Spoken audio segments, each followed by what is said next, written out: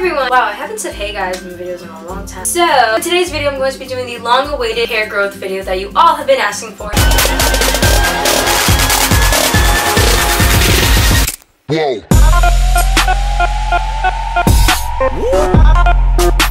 First, I'm gonna start off with the length check. My waist is right here, my hip is right here, so my hair is like that long. So let's get started. So when I first started YouTube, you all saw that my hair was really short. First, it was like this long, I think. I cut it really short because I didn't like having hair touching me. I really didn't like it. I still don't like it now, but I look fab, so it's okay. Oh, by the way, I got new glasses. ADHD is like kicking in. Yeah, so when I cut my hair really short, it was literally up to here, and I loved it like that. It was so easy to style.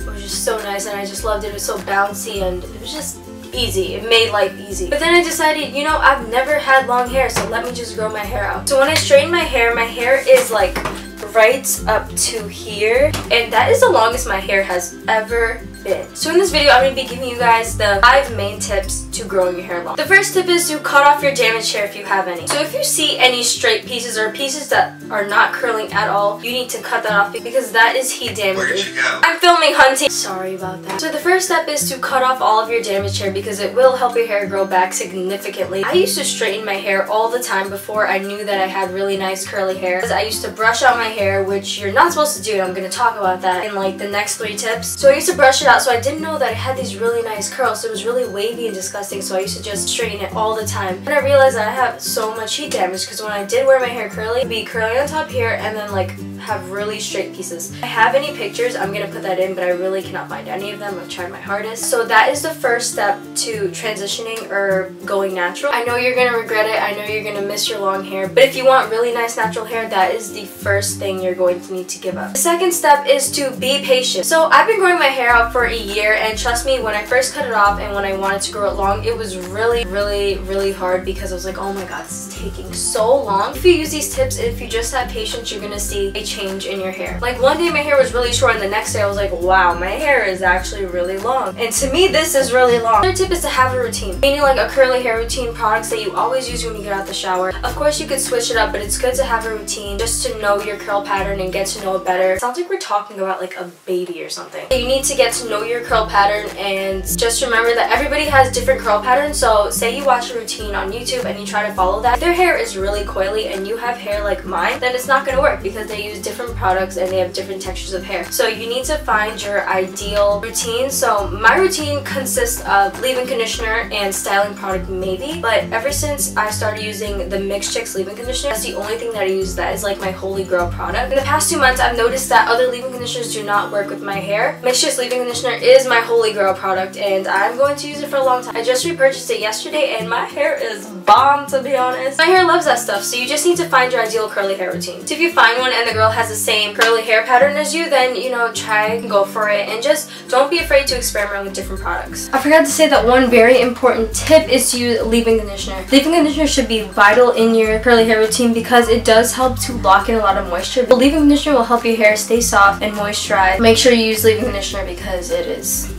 bomb. My fourth tip is to deep condition and use natural oils. Deep condition means to buy a mask and put it in your hair and just leave it wrapped up for say 30 minutes to an hour or 2 hours. You know, the longer the better, to be honest. You just wash it all out when you shampoo your hair and you condition it as usual. So coconut oil is my favorite oil. It's so beneficial to your skin and your hair. What I would do is that I would take any Shea Moisture deep conditioning mask and I would mix it with some oil. I might heat it up, but sometimes I don't. So what I do is that, say I want to wash my hair on a Friday night, I'm not doing anything because I'm antisocial, but mix that together, put it in my scalp, just run it through my hair. Then I would put this thing on and just leave it on for about 1 or 2 hours, mostly always an hour because I get lazy and impatient. Or you could put on like a plastic bag or a deep conditioning cap or something. You know, anything honestly works, but deep conditioning is very vital to having curly hair because our hair needs the moisture. Our hair is very dry, so deep conditioning will be your hair's best friend. Every week I do this thing where like I clean my face and I clean like every part of me. So while I'm doing that, I would deep condition my hair, and you honestly see that time flies by. And the oils that I use include castor oil and argan oil. Argan oil helps my hair to feel very soft, and sometimes I would mix that in with my leave-in conditioner if I notice that my hair is dry or if it's brittle outside, meaning that it's cold. And castor oil is what I use in instead of coconut oil sometimes to deep condition my hair because castor oil does help your hair grow. I put it on my eyebrow sometimes, and when I put on this eyebrow, I noticed that it grew. And I only put it on like 3 times, or I think I put it on every day for like a week. But yeah, if you put castor oil in your hair